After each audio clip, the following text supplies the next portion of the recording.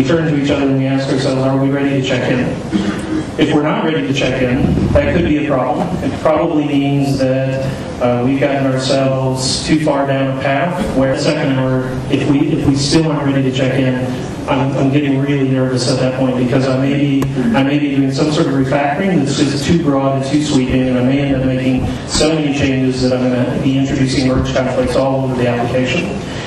What it does is, in the end, it gets me down to a one-hour development cadence, so that I'm breaking down my work in reasonable size chunks. Easy for me to take on, easy for me to have a machine, even if you're not pair programming, and use the timer for yourself and see if you can get to the point where you're checking in every hour. The next one is testing in a production clone or a production-like environment.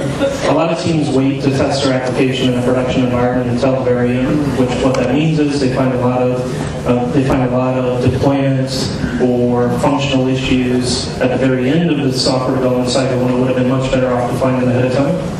On the last project I was working on, for example, we made the choice that we wanted to use an in-memory database during the development cycle to speed things up. So the unit tests would be fast so that people would easily be able to check out from Subversion and have the database set up on their machine without having to install Oracle, for example.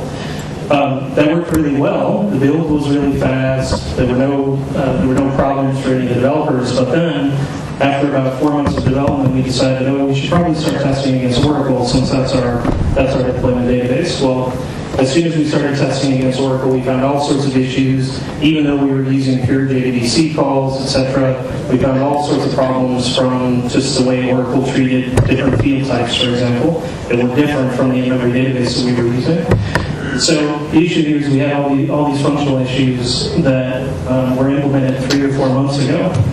And we were just finding them now when we were supposed to be deploying in production, let's say 2 weeks later. We ended up being able to get them all fixed in time, but the right thing to do would have been, I think in this case, would have been to continue to use the in-memory database at development time to keep things fast.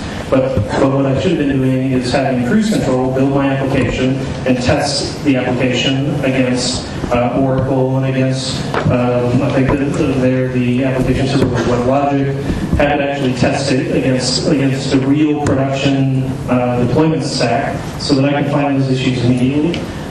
So in this case, the developer would have been checking in on that project about every 2 hours to do it for us.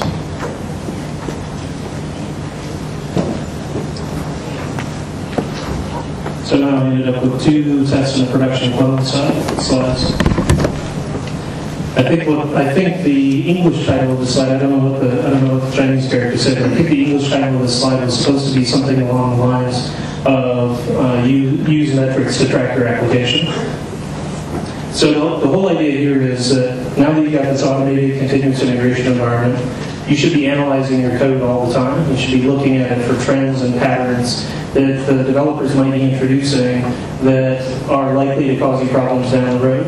So what I like to do is I like to use lots of different metrics tools. For example, code coverage. So how many lines of test code do I have versus how many lines of production code? What's the average cyclomatic complexity of the methods in my application? And it's not that any one of these metrics is particularly important in and of themselves, but what I do want to do is from the beginning of the project on, I want to be tracking these so that I can look for a trend. So if my production lines of code are going way up, let's say I just introduced 10,000 lines of production code in the last iteration, but I only introduced 200 lines of test code, what that means is my development team and I should probably be having a conversation about why we're not writing unit tests or why we're not writing enough unit tests. So the way I like to think about metrics is that metrics are a promise to have a conversation.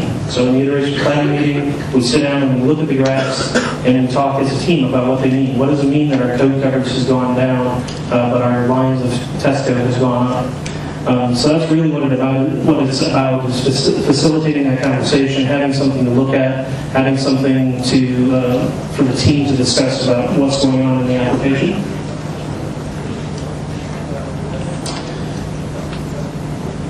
This one is don't break the build. So keeping the build working is important at all times. It's never okay to check in some broken code and then leave for the weekend. Essentially what you're doing is any of your team members that want to come in and work over the weekend and develop the application even further, they can't do it now because you've broken the build and they may not know how to fix it. Or they may look at the change that you've introduced and not really understand it the way that you do. So the key here is, going back to that step-by-step process that I had at the beginning, the key is to always watch cruise control to make sure that after you've checked in that it's actually passed. So I was working on a project a few years ago, and we were in Calgary, Alberta, which is a really nice city up in Canada, and it's right by the mountains, so people like to go skiing all the time. So there was one Friday afternoon, there was a guy on the team who was working hard to get a story card implemented. He'd been trying really hard all week to get it checked in, and he thought he had everything working, and he checked in, and then he didn't wait for cruise control to pass, and he took off in his car, and he was going for a ski trip with his girlfriend for the weekend. Well, he got out to the mountains, and fortunately at his ski chalet, they had internet access. And he brought up his email, and one of the things you can do with cruise control is have it spam the developers whenever they check any code that breaks. So if the bill's broken, you're going to get an email every 5 minutes saying, "Hey, dummy, you broke the bill."